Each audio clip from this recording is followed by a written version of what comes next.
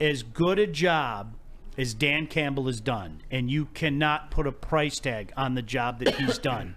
I know this isn't going to be a popular opinion, but it is 100% the correct opinion. If you're talking to me about Coach of the Year, I tell you Kevin Stefanski, and I have no problem saying that. None, zero, zilch. And that is not a slight against Dan and what he's done. I think Dan is more of a, I don't know, Lifetime Achievement Award. If you're talking about the coach of this year with what Stefanski has had to deal with in Cleveland, and in essence pulling Joe Flacco out of the old folks' home. Oh, you see Joe Flacco fell asleep on the sideline. he tired. He was like me. When I watch a Thursday night game, I'm sleeping about 10 o'clock.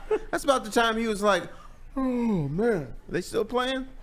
And it's, I know how people are. People, that is not a slight against Dan. You can't put a price tag on what he's done the last few years. You really can't.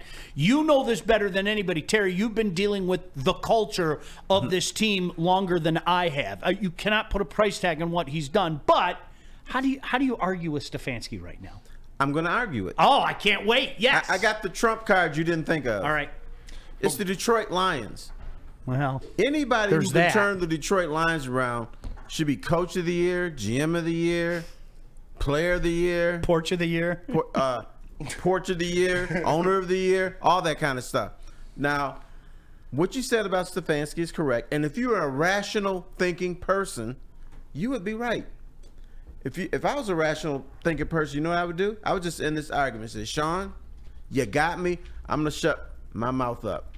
But I'm not, because I'm a little bit of an ass. It's the Detroit Lions you're turning around. 3-13-1, 0-16 back in the day. No playoff wins since the 90s. Bad culture, bad players, bad management, and Dan Campbell changed the culture. He got the right coaches. He's got the right players. He's got Brad Holmes.